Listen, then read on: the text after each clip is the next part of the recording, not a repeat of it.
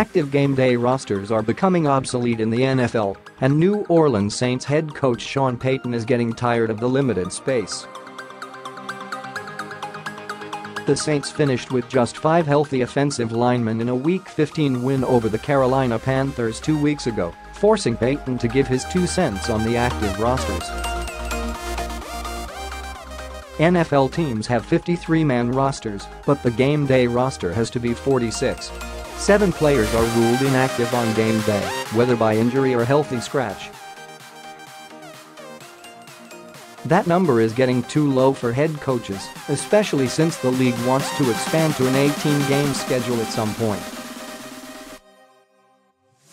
Getting the rosters higher than 53 would be a start, or actually allowing all 53 to be active, with injured players, that sometimes becomes obsolete. The topic will certainly come up at the NFL owners' meetings this March, something Philadelphia Eagles head coach Doug Pederson is expecting.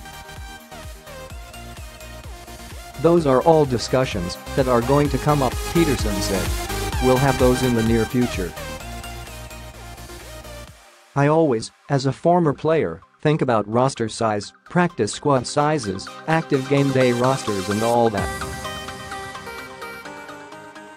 We make do with what we have, and you trust your medical team and your staff to get guys healthy each week and back out on the field.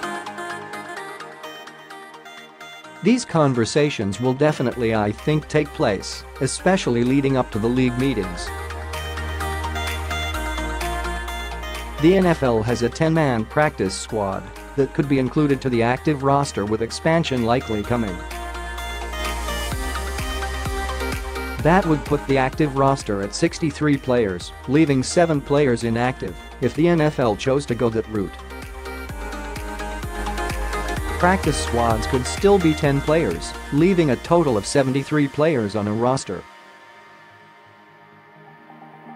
A 73-man roster would give more players opportunities to earn a salary, but could also dilute the quality of the product.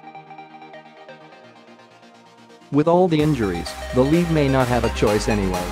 Teams could always use extra offensive and defensive linemen, along with secondary help. Just ask the Eagles, who went down to their 9th cornerback this year. The 46-man roster on game day is soon to be, I think, will be soon dated. I think that's gotta change, Payton said, via Mike Triplett of ESPN. If we're interested in health and safety, and it sounds like we are, at least that's something we talk about a lot, that number should be higher. And that'll affect the overall roster size.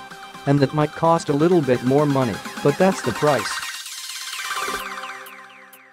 Have you ever looked at the sideline during a game? We played Cincinnati this year and we rested starters. You're talking about 3 different changes, maybe. It's just different than, obviously, college, where you had a large number of players on the sideline. The 7 inactive players on game day are for injured players or players that are still developing. Having a few more roster spots definitely couldn't hurt.